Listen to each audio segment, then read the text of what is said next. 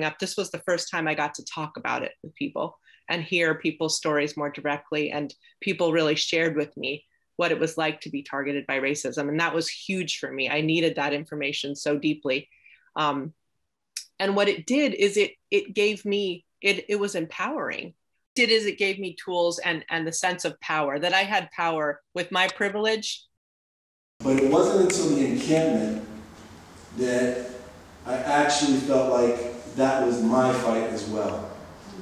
Till I internalized it and realized that I wasn't just a witness to what was going on around me, that I actually could be an active player. And not just could be, but needed to be. It was at the encampment that I found that spark, that I found that kind of twist in my reality that indeed I needed to do something to try and make my mark and create change in the world. I think that's true for most of us who go to the encampment. That's why we're here today. There's something that happens in that experience. And I had grown up really not recognizing my own ability to oppress other people. And if you're really oppressed, then you don't really think about the way you treat women, per se, or talk about women. You don't really think, if you're heterosexual all the time, about the way you treat gays and lesbians, bisexuals. You don't think about your ability to oppress other people. And it was only through being in a collective with other people who had other issues, who were dealing with other problems, and being forced to recognize that my issues, my world, wasn't the center of the universe. That there were other issues that were just as important, and that I needed to recognize the intersectionality of these various forms of oppression if I was ever going to really try and create change at all, because they're all connected, So it really helped me to develop a different level of critical thinking. And I came back to New York with that fire, like, all right, I'm ready. I'm trying to find an organization where I can begin to do the work that I wanted to do. This is at the age of 16. And it's kind of like that famous James Baldwin quote, the victim who is able to articulate the situation of the victim has ceased to be a victim. He or she is a threat. That's kind of how I felt. I had an analysis of society now that was guiding my actions. So when we were at the encampment, we had the great experience of being taught how to look at an issue from more than one perspective. And in particular, one example that comes to mind was looking at the arms race and looking at the way the American government spoke about the need to develop arms and the need to increase arms. And then looking at a Russian propaganda film. This is my recollection, that we were able to look at essentially propaganda from two perspectives. But that taught me how to take a subject and say, wow, this thing has many facets. I'm going to turn it over and I'm going to look at it in different ways. And I'm not going to make my mind up based upon what we would now call a soundbite. So, and that has stayed with me through my teaching and through my elementary school teaching, through my college teaching. I was being taught how to have a principled, reasoned debate. And that's still with me, and that's a pretty amazing thing to take away from a 6-week experience. Our charge was sit in this room and get together and figure it out and figure out how to work with each other. We know we're all from different places. I mean, this is what I remember believing, and I think I'm accurate in saying this, that we came from different religious backgrounds. We came from different layers of the socioeconomic strata. We came from different geographic areas, so it was the beginning of saying, hey, you've got to work it out if you want to get along in this world. And then years later, and I mean many years later, I began to understand the extraordinary gift that I had been given by being exposed and working and living with people who didn't not just look like me, but think like me, people that came from different cultural backgrounds, people who had different values. That was vitally important to helping me become who I am as a leader, as a community member, as a family member. It made me more empathic.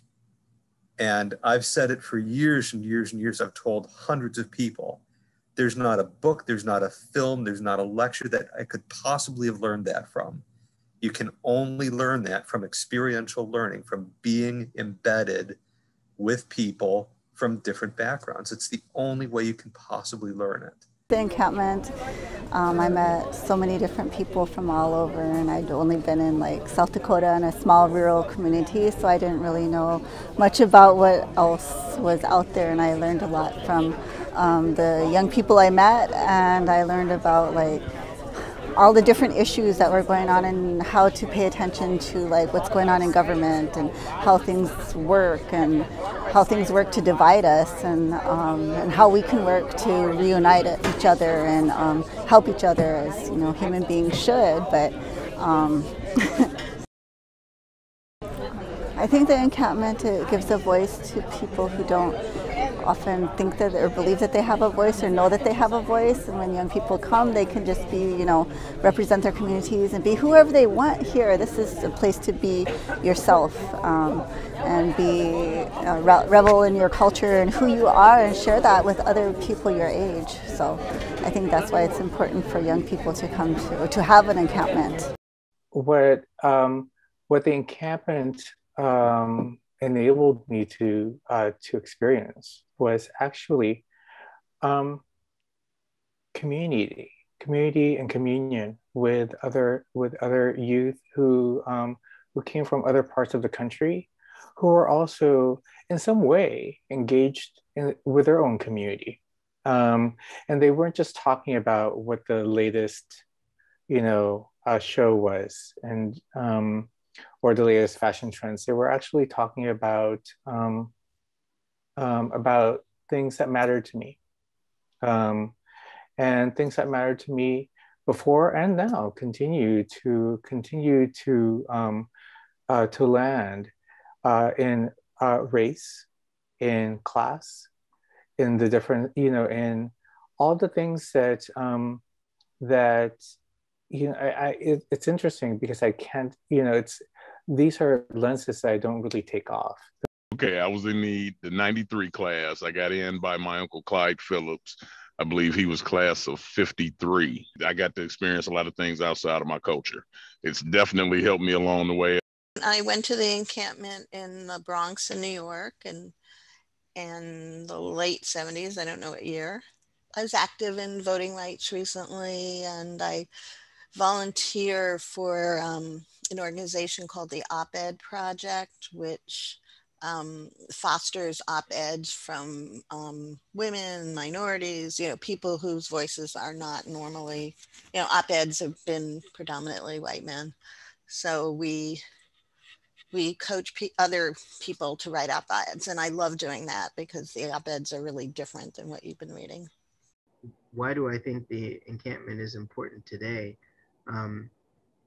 When I look at the direction that our country has taken over the course of the last 10 years, I think that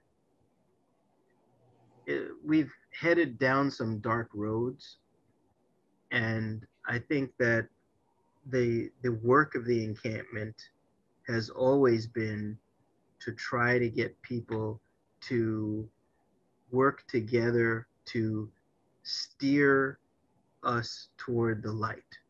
Even though we're not directly putting on the encampment hat in the day-to-day work that we do and screaming out encampment to the people that we're talking to, we are the embodiment of the encampment in the work that we do. And that is what we have to show the young people, that they are the encampment. They are the encampment in the same way that we are the encampment. And that's why the work of the encampment is so important.